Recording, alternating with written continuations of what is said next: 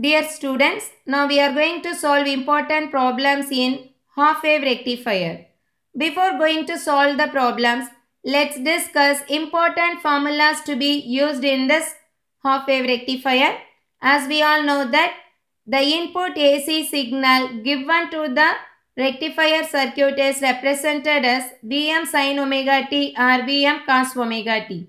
Here this Vm is nothing but the maximum voltage at the input side.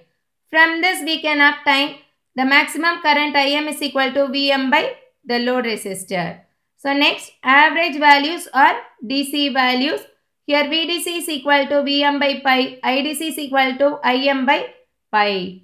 So next one is RMS values. RMS means here it represents the AC signal. So Vrms is equal to Vm by 2, IRMS is equal to Im by 2. So next one is efficiency. It is defined as the ratio of the DC output power to AC input power. This can be obtained by using the formula VDC IDC by Vrms IRMS. That is VDC into VDC divided by RL. So here this IDC is replaced with this VDC divided by RL. Similarly here it is Vrms into Vrms divided by RL. Okay, then this RL cancel. Then we can get VDC squared by Vrms squared. Okay, this is another formula for this efficiency. So next one is ripple factor, that is equal to square root of Vrms by VDC the whole squared minus 1, or we can represent in terms of current, that is square root of IRMS divided by IDC the whole squared minus 1.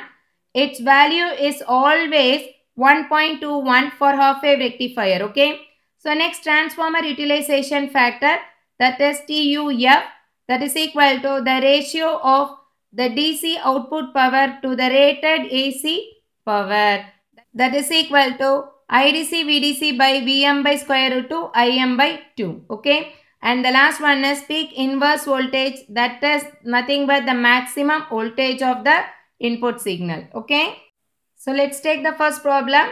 A half-wave rectifier circuit is supplied from a 230 volt 50 Hz supply with a step-down transformer ratio 3:1 to a resistive load of 10 kilo ohm.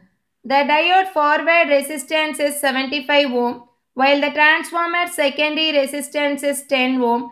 Calculate the maximum average RMS values of voltage and current, efficiency and ripple factor. So in the solution part, first we have to write the given data. So here the supply voltage 230 volt is given to the primary winding of the transformer. Correct? So here this is the primary winding input or voltage, that is what, 230 volt. Okay. So next one is the step down ratio is 3:1. So here we can get the step down ratio as 3:1. To a resistive load, the resistive load value is what? 10 kilo ohm. RL is given as well as the diode. Okay, so here we are having the diode resistance, that is what? 75 ohm. Okay, and also we are having the secondary resistance, that is RS is equal to 10 ohm. These are the given data. Okay, so here primary winding voltage is equal to 230 volt, step down ratio is equal to 3:1, RL is equal to 10 kilo ohm. Here forward resistance is 75 ohm. Then secondary resistance is 10 ohm. We are going to find out this maximum DC, RMS, efficiency and ripple values. Okay. So first we are going to find out the maximum voltage.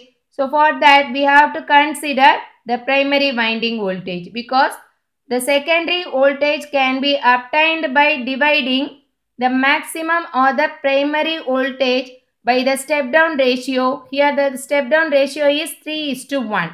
Then we can get the secondary voltage in terms of RMS, that is equal to 76.667 volt. From this we can obtain the maximum value of the secondary voltage, that is Vm is equal to square root 2 into the secondary voltage 76.667. Then we can get the maximum voltage as 108.423 volt. From this we can obtain the maximum current value.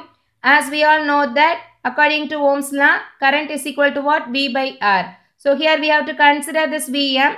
Three resistance values are given. So we have to take this three resistance value as series. So forward resistance plus secondary resistance plus the load resistance. Okay. So next we have to substitute the values of Vm, RL, Rs and Rf in this formula. Then we can get the maximum current is equal to 108.423 divided by 10 into 10 to the power 3. That is the load resistance value plus 10 plus 75. Then we can get answer as 10.75 milliamps. This is the maximum current value. Okay. So after getting the maximum voltage and current, then we can easily find out the average or DC values. Here the formula is VDC is equal to Vm by pi, IDC is equal to Im by pi. We can simply substitute Vm and Im values in this formula. So VDC is equal to 108.423 divided by pi. That answer is 34.5 volt. Here IDC is equal to Im by pi. Here Im is 10.75 milli. That is 10 to the power minus 3 divided by pi. Then we can get IDC as 3.422 milliamps. Okay. So the next one is RMS values of voltage and current. Here Vrms is equal to Vm by 2. Irms is equal to Im by 2. Simply substitute these values. Then we can get Vrms is equal to 54.21 volt. Irms is equal to 5.375 milliamps. Okay. Next we are going to find out the efficiency in terms of percentage. So it is the ratio of DC output power to AC input power multiplied with 100. So first we are going to find out the DC output power using the formula VDC into IDC. Simply substitute those values here. 34.5 multiplied with 3.422 into 10 to the power minus 3. Then we can get the DC output power value as 0.118 watts. Okay. Then we can obtain the AC input power, that is equal to Vrms into Irms. Then we can substitute those values here. 54.21. Irms value is 5.375 into 10 to the power minus 3. Then we can get the AC input power as 0.291 watts. Okay. We have to substitute this DC power and AC power in this efficiency formula. Then we can get the efficiency as 40.55%. Okay, do you all understand this one? Next we are going to find out the ripple factor. Here the formula is square root of Vrms by VDC the whole square minus 1. We have to substitute those values here. Then we can get the answer as 1.21. You have to remember this. Ripple factor for half-wave rectifier is always 1.21. Okay. The next problem. A voltage of 200 cos omega t is applied to half-wave rectifier with the load resistance of 5 kilo ohm. Find the maximum values, RMS values of voltage and current, efficiency, ripple factor and transformer utilization factor, that is TUF. Okay, so this problem is very important one. So in the solution part, first we have to write the given data. In this problem, they have given the input signal as such. So this is the format Vm cos omega t. So here Vm is nothing but 200 volt.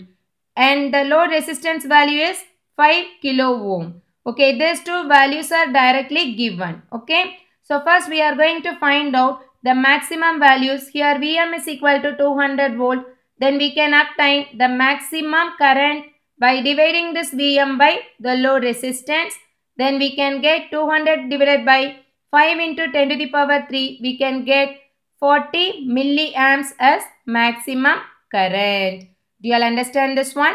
So after getting this Vm and Im, it is easy to find out RMS values of voltage and current.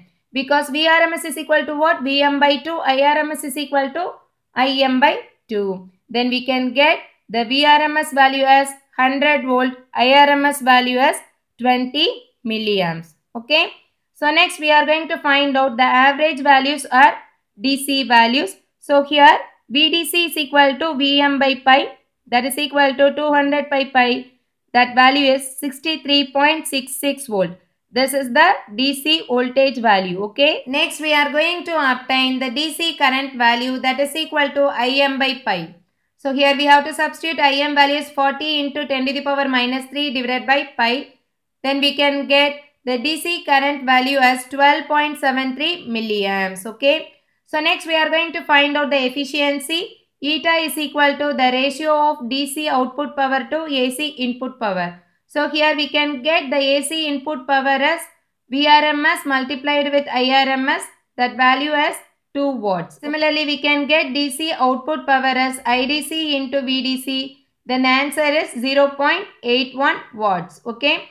We have to use these two values in this formula. Then the efficiency is equal to 0.81 divided by 2 into 100, because efficiency is always represented in terms of percentage. Then we can get the efficiency as 40.5%. Okay. Next one is ripple factor. Here the formula is gamma is equal to square root of Vrms by VDC the whole square minus 1.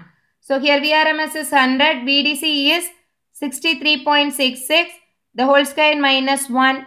Then the answer is 1.21. As I told you, the ripple factor for this half-wave rectifier is always 1.21. Okay. Next one is transformer utilization factor, that is equal to the ratio of DC output power to the rated AC input power. The rated AC input power is given as Vm by square root 2 into Im by 2. Okay. Then we can find out this rated AC power by substituting this Vm and Im values in this one. Then we can get 200 by square root 2 into 40 into 10 to the power minus 3 by 2. That is equal to 2.828. So this is what secondary winding AC power. Okay. So next we can substitute this value in this formula. TUF is equal to DC power is 0.81, that we have already calculated, divided by 2.828. Then we can get the transformer utilization factor as 0.2863. In terms of percentage, we can say 28.63% transformer is utilized. There is one more parameter, that is what peak inverse voltage. Here the peak inverse voltage is nothing but the maximum reverse voltage. So here we can consider only the magnitude. So the peak inverse voltage for this half-wave rectifier is maximum voltage. Here it is 200 volt. Okay.